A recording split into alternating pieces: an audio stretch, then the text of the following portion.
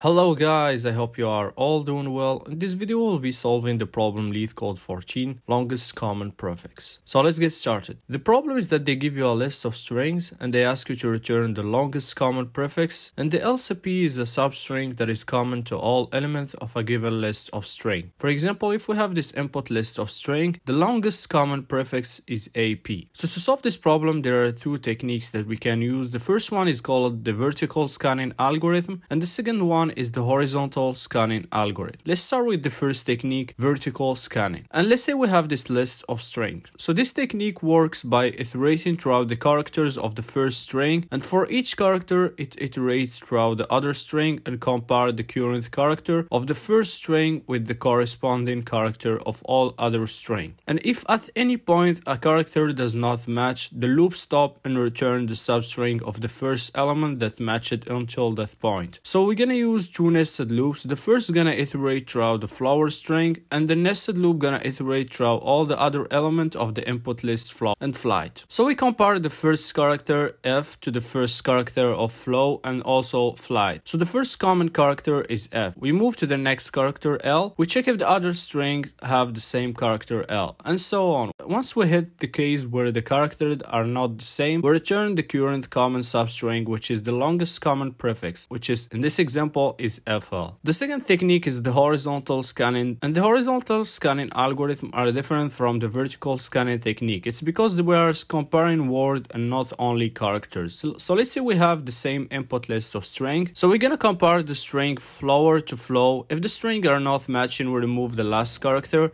and we repeat the comparison again until they match or the prefix is empty. We return empty string, and we don't need to check the other characters. So in this example we're gonna move to the next character and we repeat the same process until we find the longest common prefix. So the difference is that the horizontal scanning method is faster when it's come to scanning a large number of words, and the vertical scanning is faster when we try to scan a small number of words. That's it guys, so let's jump at coding the two solutions. The vertical solution starts by initializing a prefix variable and assign his value to be an empty string. Then we set two nested loops to implement the horizontal scanning technique. The outer loop iterates throughout all of the characters in the first element of the input list, and the inner loop iterates over all the other string of the input list. And for each iteration we check if the current character of the inner loop element is outside of its range. We compare the current character of the first string to the character of the other string. If all the character matches, the loop moves to the next character and repeat the same process. So once the character does not match, we stop the loop and we return the prefix.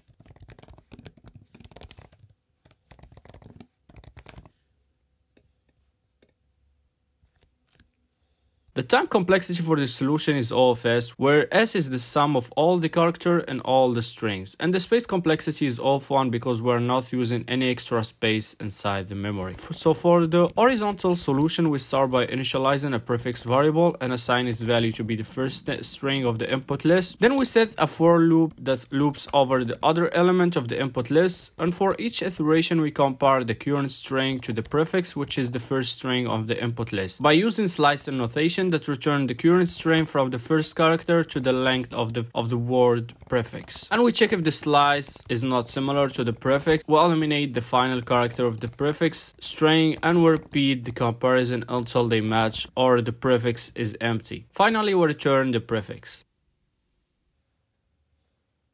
So the time complexity for the solution is O of S, where S is the sum of all characters and all the string. And for the space complexity is O of 1 because there is no extra space memory used. Thanks for watching, see you in the next video.